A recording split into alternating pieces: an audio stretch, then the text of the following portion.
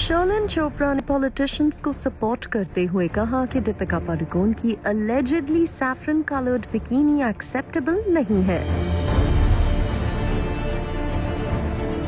महाराष्ट्र के एक पॉलिटिशियन ने कहा कि वो रिलीजियस सेंटिमेंट्स को हर्ट करने वाली कोई भी फिल्म स्टेट में नहीं स्क्रीन होने देंगे। हमारे पूजनीय वंदनीय साधु महात्मा संत पठान फिल्म को विरोध कर रहे हैं। कई हिंदू संगठन सड़कों पर आए हैं। महाराष्ट्र की भूमि पर हिंदुत्व का अपमान करने वाली कोई भी फिल्म या कोई भी सीरियल हम कभी भी चलने नहीं देंगे। पठान फिल्म के निर्देशक और निर्माता सामने आकर हमारे साधु संतों द्वारा जो आपत्तिजनक बातें उठाई गई है उस पर वे अपना रुख स्पष्ट करें। The makers of Pathaan seem to courting more trouble as a politician from Maharashtra has now shared a series of social media posts declaring कि अगर पठान religious sentiments को offend करती है तो वो महाराष्ट्र में रिलीज नहीं होगी। The politician said, "Whatever is being said, state your stand clearly on that. But it is certain that be it any film or serial that insults Hindutva on the land of Maharashtra will not be tolerated."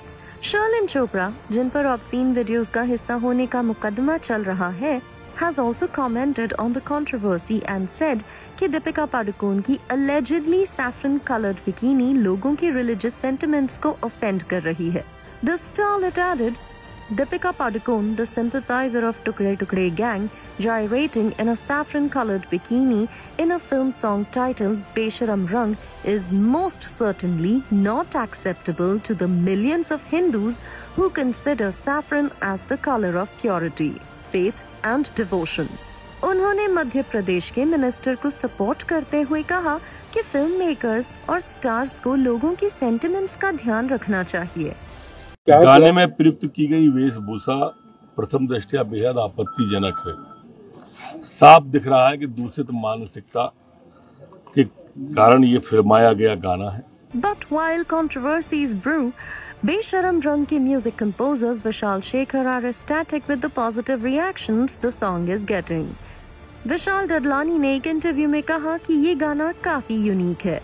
He said, "It is a confluence of genres that makes it very exciting musically. It is almost an old-school melody paired with a modern beat that is influenced by Afrobeat but is electronic."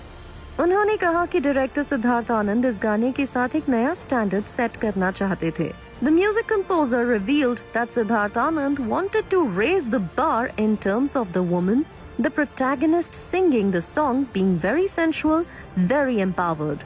A lot of heart has gone into it and I hope everyone enjoys it.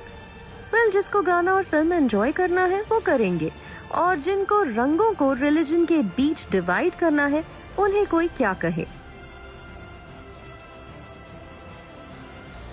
Get a chance to feature on Zoom TV. हो जा Zoomify.